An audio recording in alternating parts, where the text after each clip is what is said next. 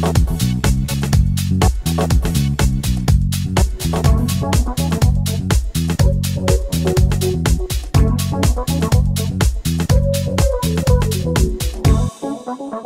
afternoon, everyone. Good afternoon. All right. First of all, welcome to those of you who are not from Costa Rica. Bienvenidos, welcome. And to those of you who are from Costa Rica, welcome as well. We're so glad to have you here. As you mentioned, I'm Patrick Goodness. I'm the CEO of the Goodness Company. And we have a public relations, marketing, and advertising agency. And we're specifically focused in healthcare marketing and very specifically focused in medical tourism marketing. We've been working in the healthcare industry for over 20 years now. And over the past several years, really focused in medical tourism marketing.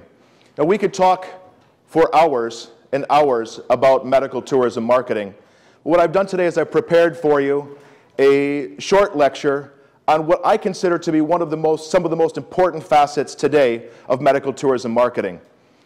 It's very easy to spend hundreds of thousands of dollars in advertising to get patients to come to your clinic. That's very easy.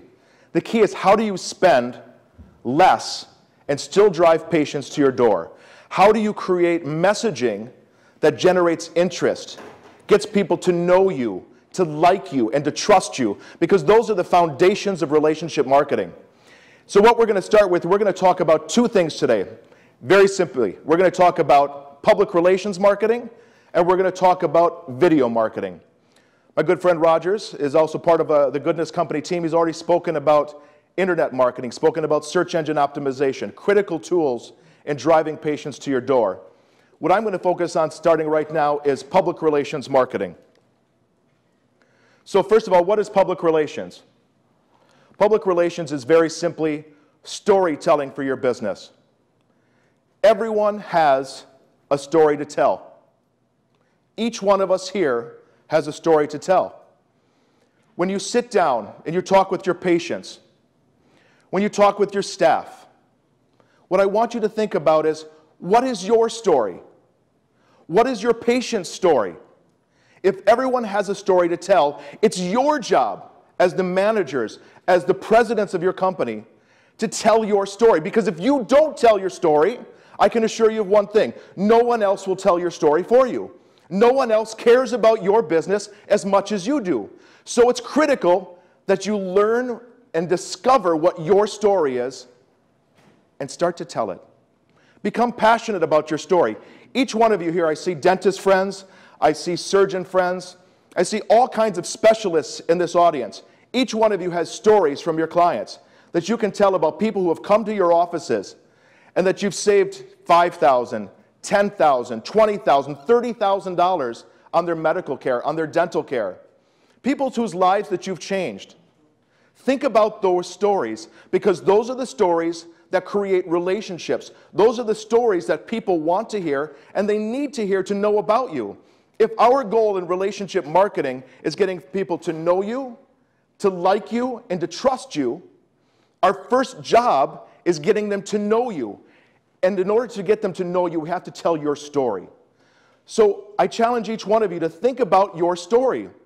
Think about, we call it our unique selling proposition. What makes you different?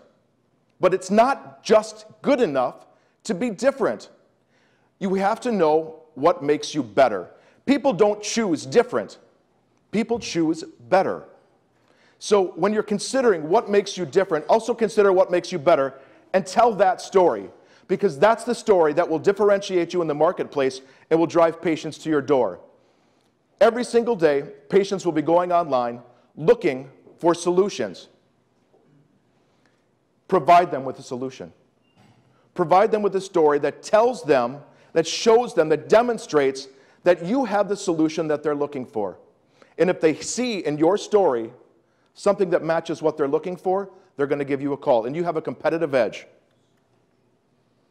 So what are our goals in public relations? The first goal of public relations is to get noticed positively. Like I said, it's not just enough to get noticed. There's all kinds of bad public relations where you get noticed for the wrong reasons. Our television is full of it. The Boston Marathon, Britney Spears, all of these kinds of, I could go on and on about negative publicity. They get our attention, but not in the way that we want to publicly or positively associate with our business. So we want to be noticed positively. More importantly, once we've been noticed, the key is to make a connection. Once we have someone's attention, the key then is to develop a relationship. Because if we're focused only on continuing to sell and to talk about ourselves, what we fail to do is we fail to make a connection. And in order to make a connection, we have to do one thing, and that's to listen. To shut up long enough to listen to what they have to say so that we can respond. One of the great stories I like to talk about with regards to listening is the difference between Starbucks and Borders bookstore. Just 5 to 7 years ago, Starbucks and Borders were about the same. They were both bookstores, essentially. Or I shouldn't say Starbucks was, but they offered coffee. Borders had actually an advantage in that they had a full bookstore. They offered coffee, they offered all the different cakes and scones and the great things that Starbucks offered as well. But one day, people walked into Starbucks and they said, you know what would be great? Free internet. We would stay here all day long if there was free internet. And Starbucks said, hey, you know what? That's a really good idea. We should offer free internet. At the same time, people approached Borders with the exact same concept. And they said, you should provide free Wi-Fi. And you know what Borders said? Nah, we don't want people sticking around all day. We want to turn people over. We want them to come in, buy their book, get their coffee and their scones, and be out the door. Now, how many Borders bookstores have you been into recently? Anyone? No, because Borders is out of business. And now Starbucks is one of the largest chains in the world. I think it's adding, something like 213 chains every single month around the world. So what it shows you is that it's the power of listening. They heard an opportunity, and they listened to it. Too often we're talking. Too often we're trying to tell people what we want, and we forget that one of the greatest opportunities we have is to listen. And that's where we use social media. Some people say, hey, you know what? I don't want people to go on my social media page and write something negative. Well, you know what? If they're not writing it on your Facebook page, they're probably saying it to their friends. And if they write it on your Facebook page, you have an opportunity to respond and to show people how you can respond positively to negative concerns. It's an opportunity for growth. It's a challenge to excel. And so I would encourage all of you to use those tools that you have at your disposal to listen and to make that connection. Before you start your PR effort, you need to know your market. Who do you want to reach? Too many times we say, well, we want new patients. We want to reach people. Well, who do you want to reach? We can't possibly afford to reach everyone. We don't have enough money in our pockets. I don't care how wealthy you are. You do not have enough money in your pockets to reach 333 million Americans to get them through the introduction, the recognition, and the call to action process. And if you try, you'll be broke before you get a chance to earn your first patient. So I encourage you to think about niche markets. There are incredible niche markets in the United States and Canada and even in Latin America that we can tap. And it takes much less money to reach them. We can focus our efforts, focus our communications, reach them more efficiently, and drive patients through our door. But first, we have to know what our market is. How many of you here have a business plan for your business? Okay, how many of you have a marketing plan for your business? Now, how many of you follow your marketing plan? Okay, the hands dropped about 50% on that one.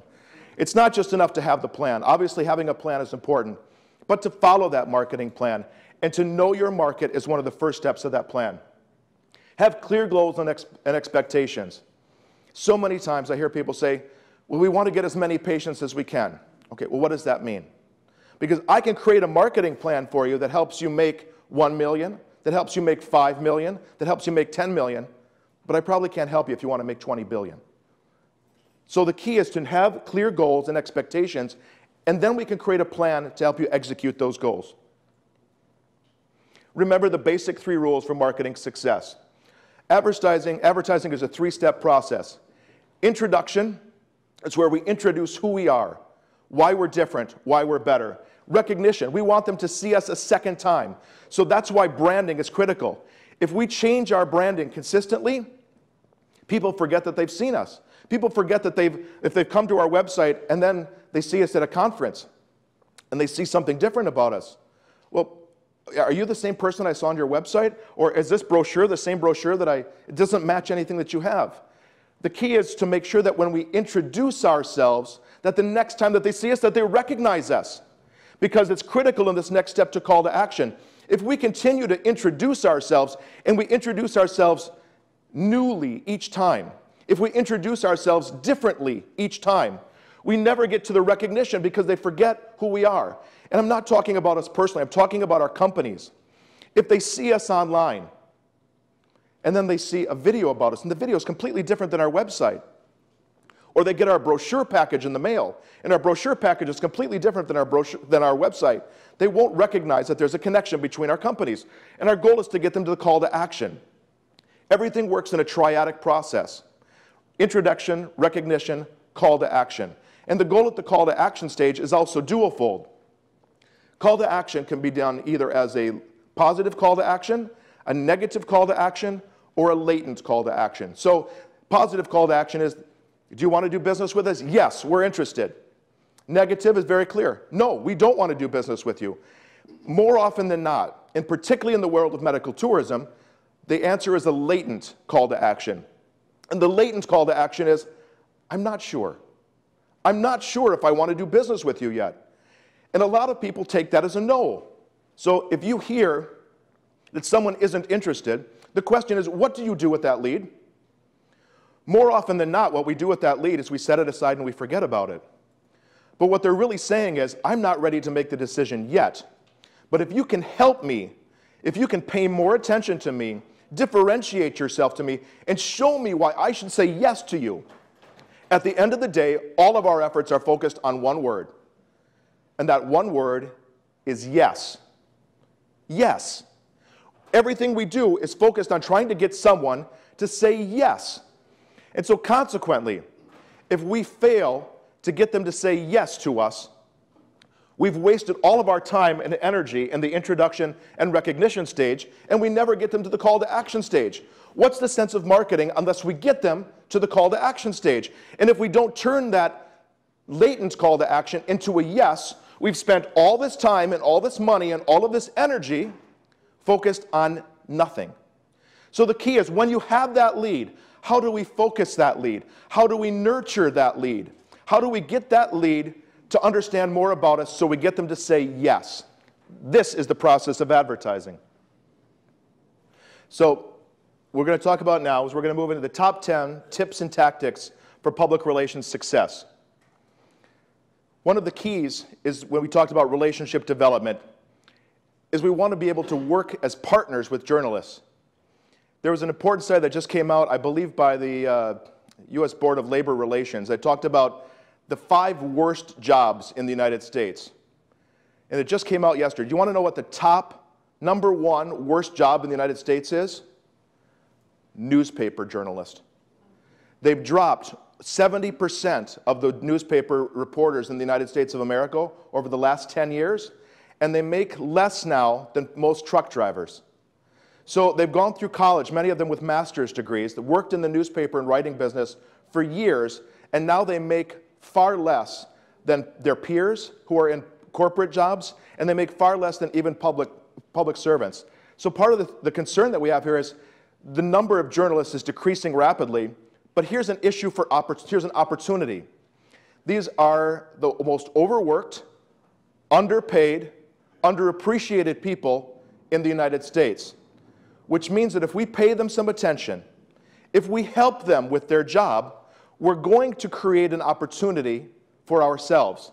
So don't waste a journalist's time. Help them. If you see the way a journalist writes, for example, most of us are in the practice of writing a press release, sending it out, putting it on the web, and hoping that our press release gets picked up. How often does that happen? How often does your press release get picked up by a local newspaper, or by a national newspaper, or by the television? Almost never. Why? Because they don't have the time to look through the 25,000 plus press releases that are distributed online every single day. It's your job, it's your public relations agency's job to create relationships with the media in the United States on your behalf, to help them create opportunities to promote your business. But if you want to get that promotion, help them out. Don't waste a journalist's time. If it's not news, if what you're sending out is information that doesn't matter, that you wouldn't even read the press release yourself, don't write it. Don't send it out. If it doesn't matter to you, no one else will care about it either. Don't waste your time. Save your time and your energy for things that you're passionate about, for things that make a difference, and for things that will change people's mind and will drive patients to your door. Write press releases, write stories that show people who you are, that communicate the nature of your business and why you're different and why you're better. Otherwise, it's wasting a journalist's time, and it's better to keep it to yourself. Use strong visuals. If you have great photos, if you have videos to attach those with your press release. Attach them with your story article. Attach all of those ideas and let them know, hey, there's more where this came from. If you're interested in this story idea, I can get you lots more photos. But here's just a couple. And please make sure that you take them with a decent camera. If you can, hire a photographer. I know it's expensive. I know sometimes it can seem like the costs just keep piling up. But these are some ways that you can truly save dollars on large-scale advertising. We're talking about now an opportunity we've done for our clients in this past year. We got them on ABC News in the United States. Now, it costs them $500 to $1,000 for video footage. But imagine now advertising for 2 minutes on a television show on ABC News. The cost for that would be well over $250,000. And they spent $1,000 to get it. I think there's considerable value there. So I encourage you to think about what you can do to create interest and make sure that using strong videos, using strong visuals is a great way to help connect with your target market. Names make news. Use names to help get your stories across. So for example, if you don't have a story to tell necessarily, draw a comparison. For example, maybe you're talking about, for example, stem cell research. Well, if you're talking about stem cell research, there's a lot of people who are interested in that. But there's even more people who are interested in it because a quarterback from a famous football team went to Austria to get stem cell surgery. If you can draw that comparison, put his name inside of the press release, guess what? Your press release now jumps to the top because there's going to be far more people looking for that press release because of that sports person's name than they will about stem cell research. So you've used someone else's name, you've used a superstar to boost your press release and to gain more interest. Now this is a story that might get picked up by ESPN, might get picked up by Sports Illustrated. These are story opportunities that you've created for yourself in markets that you may have never considered because you've pulled in someone's name that people already know and recognized. So we call it an argumentum ad hominem. You're leveraging a person's name to raise and elevate the status of your cause. And that's what we need to do for good public relations. Become a reliable source. If newspaper writers don't have the time to research their stories, become their source. Become their source for medical tourism. Become their source on dental. Become their source on plastic surgery. And when they need information, they'll come to you first. When you become a reliable, trusted source, you become basically their crutch. They don't have the time, they'll give you a call. Writers give me a call all the time to say, hey, can you research this? Can you provide me with some information? And guess what I do? I give them information about my clients. I give them information that's reliable, that's high quality, and they can use that information to write a story. That's the benefit. You can use those relationships to help bolster your business. Good content equals confidence. If you're going to provide them with good content, they're going to have confidence in you. And confidence creates opportunity for your business. Focus on women. More often than not, doctors in this business are men. Men know men. We think we know women, we don't. We know men. And so what we do is we market to people that we know, don't we? We go to people and we talk about things that we know. Well, men don't know much about women, that's pretty apparent. And so consequently, when we try talking about things that we don't know, we just look stupid. So the key is to find someone who knows what they're talking about and to start creating information that speaks to women. Because believe it or not, women 45 plus make or influence 80% of all household and healthcare decisions in North America. So if you are not communicating with women, I hope you enjoy the 20% of the business that you're going to be earning.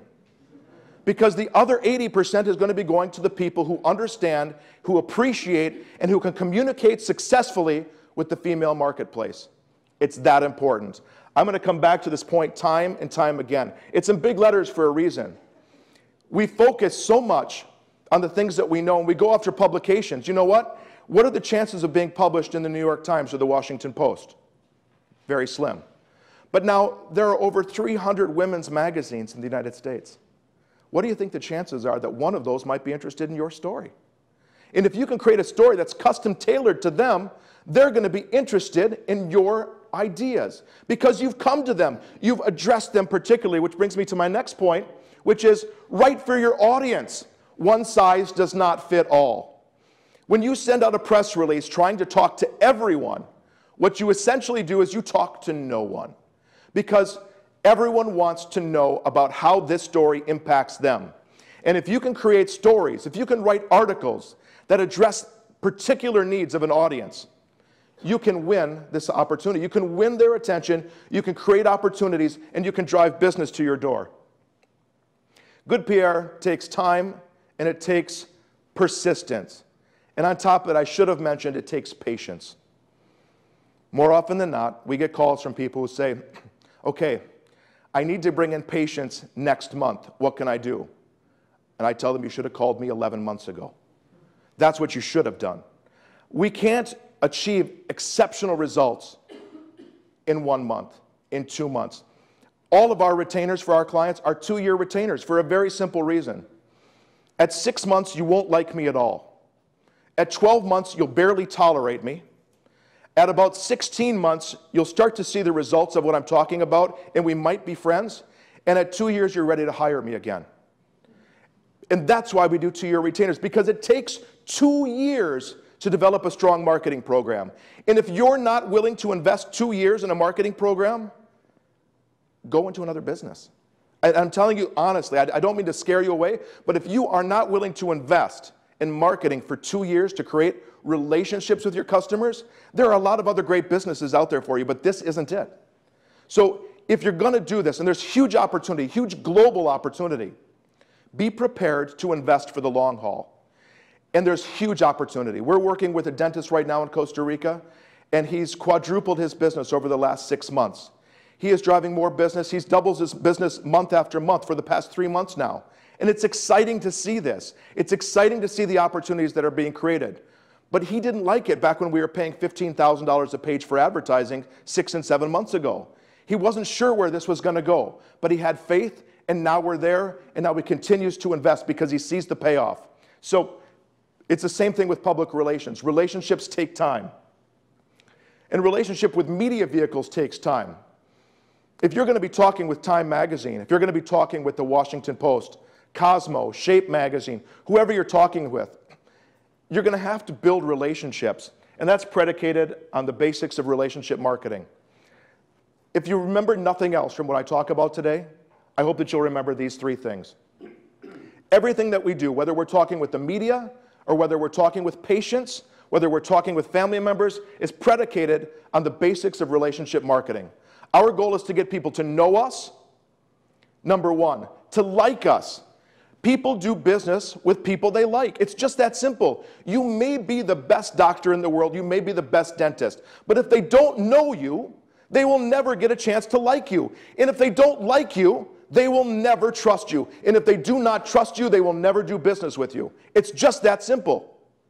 So everything that you do should be focused on building relationships, whether it's with the media, whether it's with your customers, your clients, your patients, or with the family members who influence those decisions. Everything should be focused on getting them to know you, to like you, and to trust you. Above all, don't sell. We're not in the business of selling. We're in the business of providing solutions. Every single day, people around the world wake up the exact same way. They wake up with concerns. They wake up with problems. And those problems require solutions. If you're trying to sell them something, how likely are they to hear what you're selling? When do you like to be sold something? How many of us like to be sold something? How many of us like the idea of used car salesmen? No one does, because we feel that we're being sold something, and no one likes to be sold. But how many of us now want solutions every single day? How many of us want to partner with people who have solutions, who can make our lives better, who can make our lives easier? Those are the people we want on our team.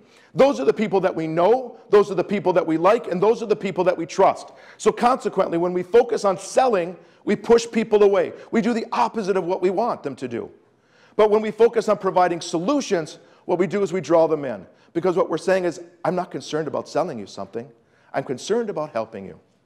And who doesn't need help? So focus on providing solutions, and you will earn their business. Be available.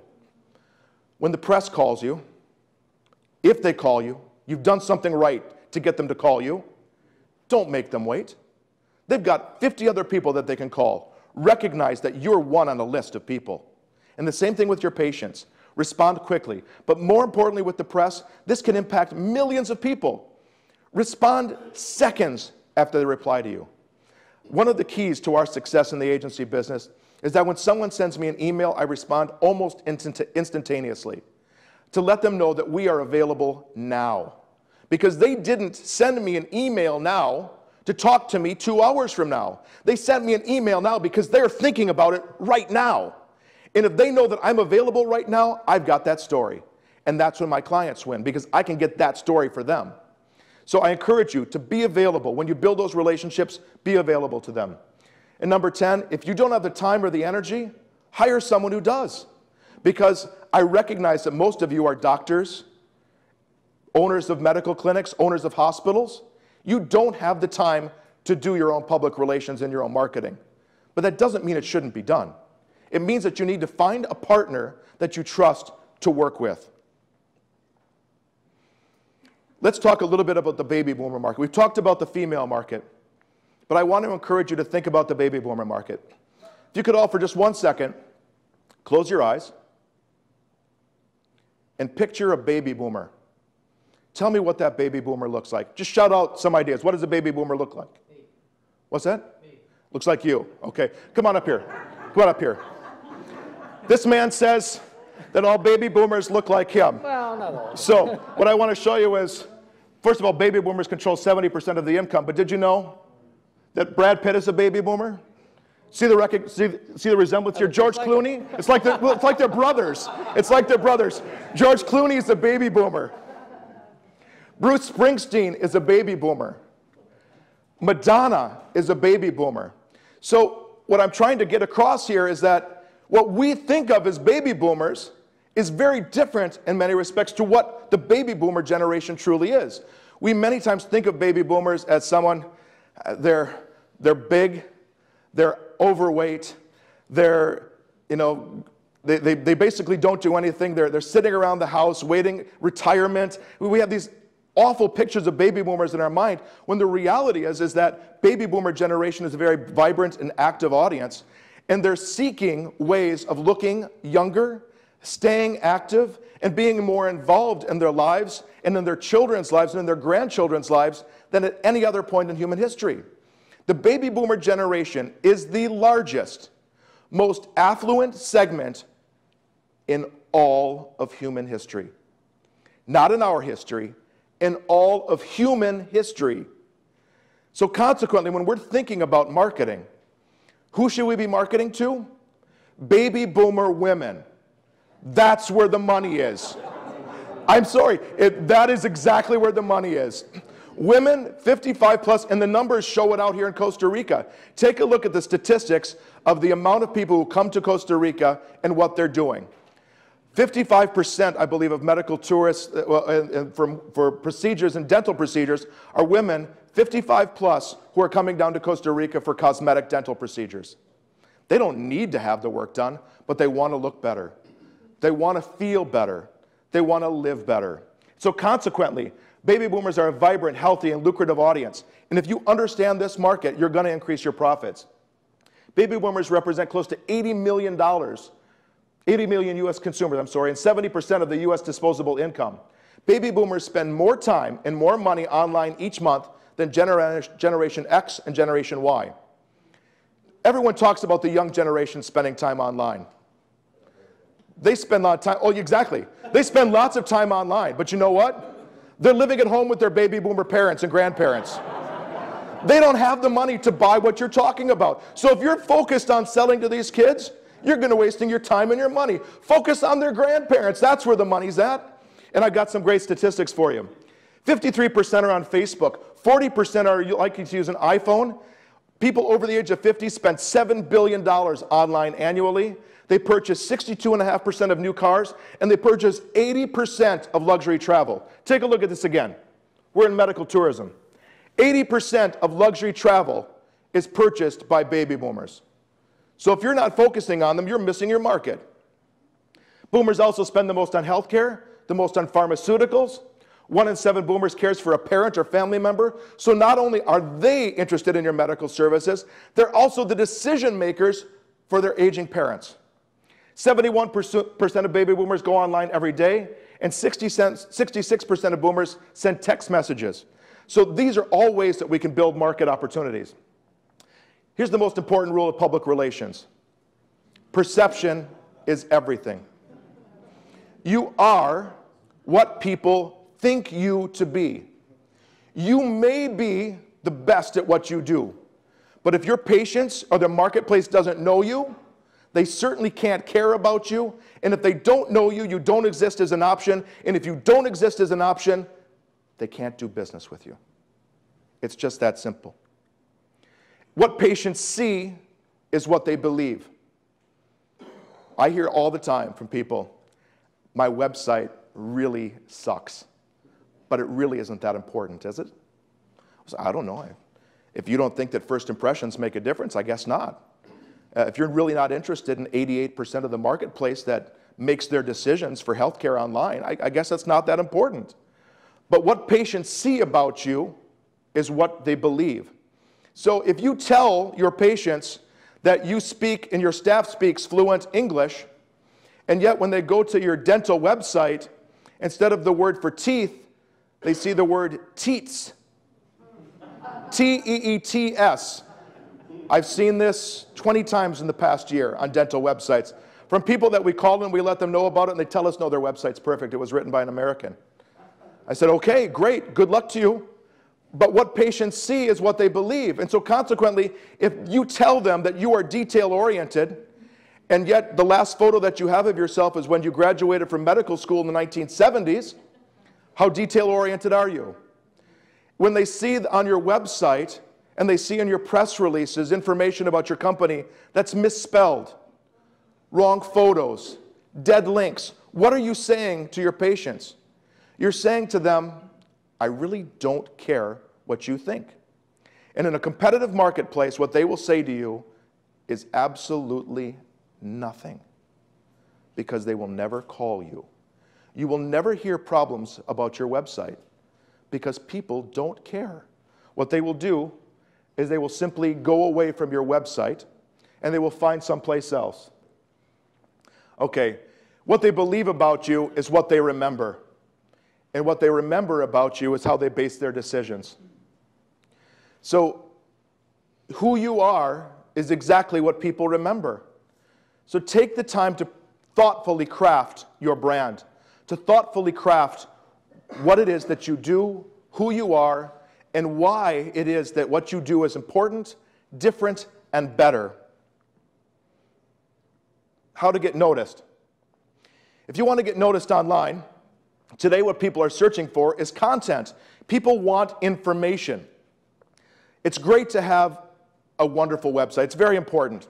But that information, that website needs to be filled with good quality content and information. Be passionate. Be enthusiastic. Have fun. When you're talking with the media, when you're talking with the press, with magazine writers, newspaper writers, take the time to enjoy the opportunity to spend time with them. If it's all about business for you, they're going to get that, and they're not going to write about it. At the end of the day, people do business with people that they like, so enjoy what you do, show them that you love what you do, and they will take every opportunity to help your business grow. Valuable PR tips. Please take a moment, if you remember nothing here, to write some of these down. Write down the words and the phrases that people use to search for businesses like yours. This is a lot of the work that Rogers and our team do to work on SEO marketing. We take the phrases, we take the words that people associate with our business. If you're a dentist, what are the phrases that people look for when they're searching for you? Write these phrases down and then integrate that into content on your website. Write articles, write press releases filled with those phrases. Publish this content on your website or post it to your PR sites. The search engines will reward you in those areas by ranking you higher. Because at the end of the day, Google has one job. We think that Google's job is to take advertising and to make really cool algorithms. But at the end of the day, Google's job is very simple. Their job is to give a positive search result to people's search queries. So if someone is looking for information on plastic surgery in Mexico, and you are a plastic surgeon in Mexico, write about the different types of plastic surgery procedures. Write about the city that you're in. Write about the cities that people can come to you close to. And when you tie all of those phrases together, when Google is going to be, when someone searches in plastic surgeon Cancun, if you are the surgeon, if you're a plastic surgeon in Cancun and you've written articles, if your website has great content about that, you're going to be rated higher up. Obviously, you need to have someone working on your search engine optimization, on your search engine marketing. That's all critical, but it starts with good quality content on your website. How to get your press release or articles published. Again, relationships. Editors and writers are people. Get to know them. Find out when their birthday is. Find out when their kids' birthdays are. If they're really important, find out when their anniversary is. And you don't have to send gifts even sometimes, but it's very nice that they get an email. We make sure with some of our top writers that we send a special reminder. Maybe we send a gift basket. Maybe we send a bottle of wine. Maybe we send a gift certificate to their favorite restaurant or to the deli that's just down the street from where they work. What do you think the chances are that when I call them the next time, they're going to take my call after I've sent them a $25 gift certificate to their favorite deli, or if I've remembered their daughter's birthday? I sent a little note to them. Facebook today makes it so easy. Connect with these people, remember them, let them know who you are, and show them that your business is worth remembering. Writers and editors are busier than ever trying to produce quality editorial. They don't have the help that they used to have. They have to do this oftentimes alone. And now, many times, a single writer works with 3 or 4 newspapers or 3 or 4 different websites. Help them out. Send them good quality content. And what I mean by that is don't send them press releases about your business. Write an article that you would want to read. And when you write that article, send it out as though you were reading that article, and read the style of the magazine, the style of the newspaper. Create that editorial in the way that they write it, because what they can do then is they can read this and put it right on their website with minor editing. You've just helped them do their job, and they're going to remember you. Provide good quality articles. Become a trusted, reliable source, and that your business will benefit from it. In the end, consistent, persuasive public relations delivers more results than paid advertising. You can spend all kinds of money on advertising, and certainly advertising is important. You can't forget about advertising in the mix, but public relations is critical. Now we're going to talk just a few minutes about online video marketing. How many of you have invested in videos for your business? Okay, a few of you, great. Cisco predicts that by 2015, 80% of all internet traffic will be video-based. I'm going to say it again. 80% of all internet traffic worldwide will be video-based. So let's assume for a second that the most important internet company in the world is wrong, that the billions of dollars that they've invested in this research is absolutely wrong. Let's say that it's wrong by 50%, and that only 40% of the internet will be video-based by 2015. How important is that for your business? If you don't have video, if you don't have good quality video about your business that describes who you are, what you do, why you're different, and why you're better, you're going to be missing out on 80% of the internet marketplace by 2015. That's 2 years from now. Invest in video brochures, video newsletters, video communications, and you will earn more patience. Quality is critical for healthcare video marketing. It's not enough to take the camcorder that your son got for his first communion or for high school graduation and to shoot it out in the backyard and to shoot some interesting videos of your clients or your patients. It's really important that you invest in quality, because people will make a decision about your business based on the impressions that they see in your videos. This is your chance to show customers who you are, what makes you different, and what makes you better. Discuss services, discuss quality, but more importantly, communicate benefits. Assume for a second that all medical services are good quality. More often than not, do you know what we do when we create our brochures and our videos and our websites? We talk about how good our quality is. I want to know the dental clinics and the hospitals that hired all of the doctors that got C's and D's in medical school. They're out there, they're working for someone, but yet everyone talks about how they have the best quality doctors, the highest quality standards, and at the end what it sounds like is nothing.